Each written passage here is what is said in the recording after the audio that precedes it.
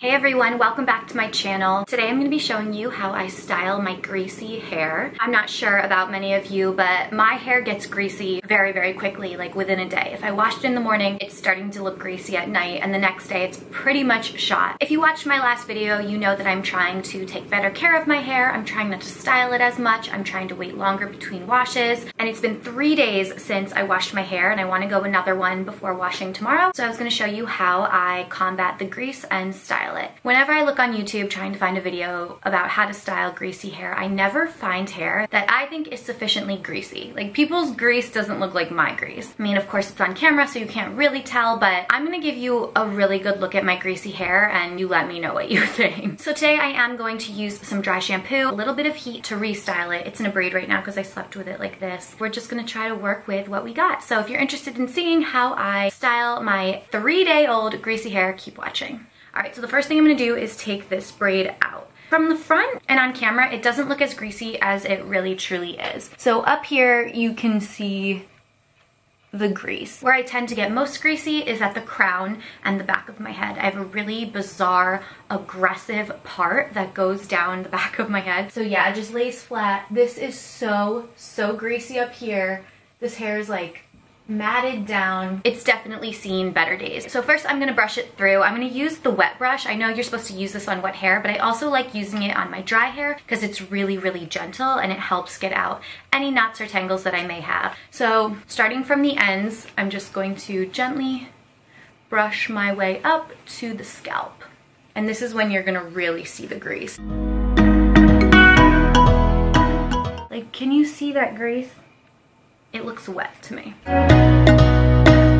Now that the hair is all brushed, there are no knots or tangles, I'm going to apply the dry shampoo. Over the years, I've tried dozens of dry shampoos and they all work in some way, shape, or form, but there are some that I do prefer. Today I'm going to be using the Batiste dry shampoo. This is not for brunettes. They do make one for brunettes, which I do have a bottle of, but for some reason I'm not a huge fan of the tint. Obviously it's tinted for brunettes. I already do wear root cover-ups for my gray hairs that are growing in between colorings, so I find that when I add an additional product with pigment, it just makes a little bit more of a mess. So I like to stick to the white kind, plus it's easier to see where it's applied. So I'm just gonna take this, shake it up, and I apply it pretty generously. So I'm gonna target this area, the area beneath my crown, and a little bit down here because it tends to get a little greasy behind the neck as well.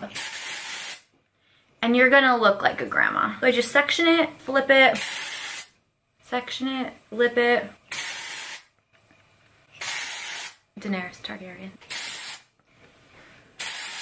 Now let it be known that since I washed my hair, I have not used any dry shampoo yet. So this is the first dry shampoo application. I really like to try to use it only once between washes as to not overdo it.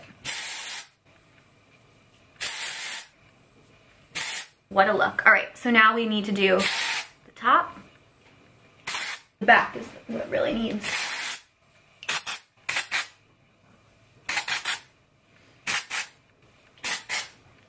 Alright, so that is a look. I'm gonna let that sit for just a couple of minutes before I massage it in. And while I'm doing that, I'm going to turn on my hot tool. So I find that when my hair has been worn for a couple of days, it loses the style. So I originally had curled it with a wider barrel curling iron. It didn't hold terribly well. So today I'm gonna use my double barrel waver from Revlon, which this is one of my favorite hot tools. I've made videos about it on my channel before, but if you don't have one of these, I'd highly recommend. It gives you just the most beautiful, natural looking waves, and it's like the hair that I always wanted. This is it. It has settings from 1 to 30 heat. I've been trying to use very low heat lately, so I'm gonna put it at about a 10, about 30% heat, and then just turn it on. So I'm gonna let this heat up for a little bit while the dry shampoo sets. And like I mentioned earlier and in my previous video, I've really been trying to take better care of my hair. I want to grow it. I want it to be healthier. I want it to be stronger. I want it to be thicker. So I've read some things about dry shampoo, how you're not supposed to overuse it because it could actually cause hair loss. I don't know how accurate that is, but the more I read up on it, the more that it seems like it could be a true statement. Overuse of dry shampoo clogs the follicles, prevents growth, encourages breakage. I don't know, that's just what I've read. If you know anything about this, let me know. And if there are any healthier dry shampoos that work incredibly well, let me know as well. And I'm not totally up to speed on all of that. This is just the one that I use and that works really well for me. me. But I am 100% open to upgrading and using something that would be healthier for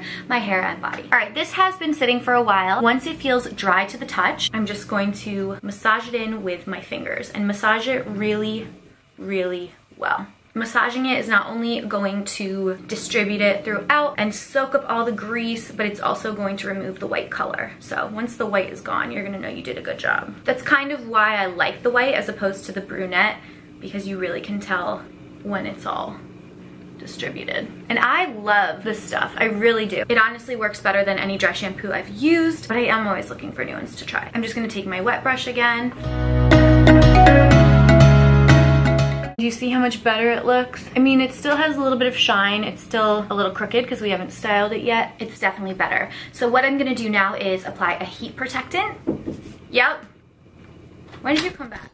Look at this. I'm gonna say hi. Yo, don't let people who aren't chiropractors work on your back. Could barely run today. Oh my god. From me? Yo, so sore. From what I did? Yeah. Sorry about that. I'm gonna take the Tresemme Heat Tamer. I just needed a new heat protectant. I usually use the Chi 44 Iron Guard. That's one of my favorites, but I had run out of it and I was in Walmart and I was like, I need something because I cannot continue to style my hair without a heat protectant. I refused to do it, so I got this one. I really liked it because it had this big nozzle and I like that because I like to apply a lot. So we're gonna apply from the roots. I avoid the scalp because I'm not gonna put too much heat there anyway.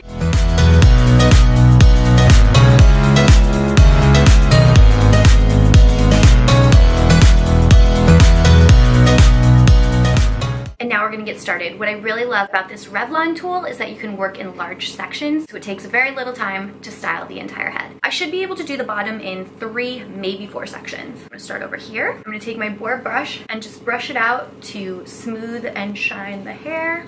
And then I'm going to take the waver, and I always use it with this side up so that it creates a hump and it creates more volume. Put it right here and just crunch 2, 3, 4, 5, not for too long, and then move it down. And it just gives you these really natural, gentle looking waves. Move it down to the end. There we go.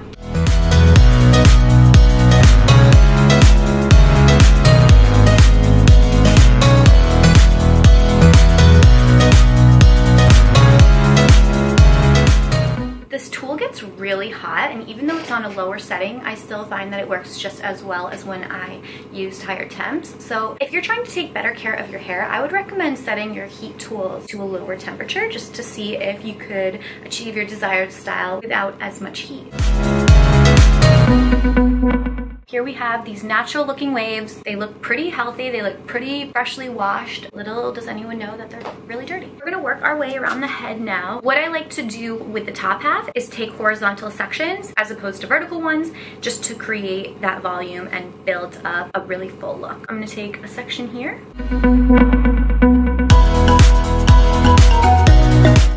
I haven't done this to my hair in a really long time, so I'm super excited. It's one of those styles that holds very, very well. If I did this on day 1, my hair probably wouldn't have looked or felt as greasy on day 3. I don't know, something about curls I think just holds or distributes oil better. I have very fine hair and I don't have a lot of it, so it definitely gets greasy quite fast. Alright, do you see that crease right there? That doesn't really bother me on the bottom layers, but I'll show you what I do to avoid that when we get to the part. This might be my last one, except for the back. So I'm gonna just take this whole left side here. Alright, I'm gonna put this about here, and I'm gonna lightly tap it and roll it. I'm not gonna hold it tight, because I don't want that crease. And we're gonna move down. It's still gonna have a little bit of a line, but it won't be as harsh.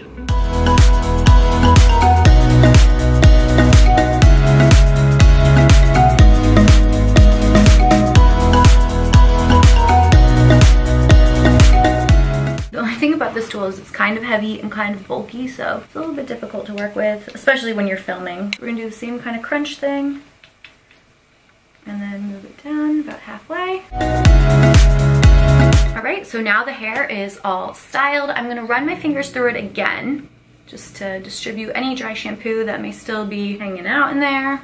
I don't really like to brush these curls out too much because they really do look natural as they are. A little bit of this Ion Sugar Dry Texture and Finishing Spray just to give it a little